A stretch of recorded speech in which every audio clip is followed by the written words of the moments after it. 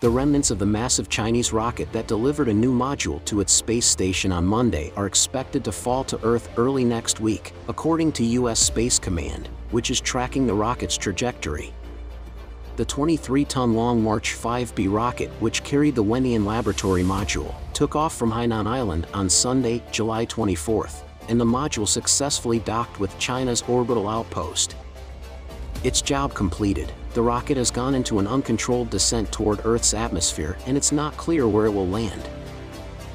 The uncontrolled descent marks the third time that the country has been accused of not properly handling space debris from its rocket stage. It's a 23-ton metal object.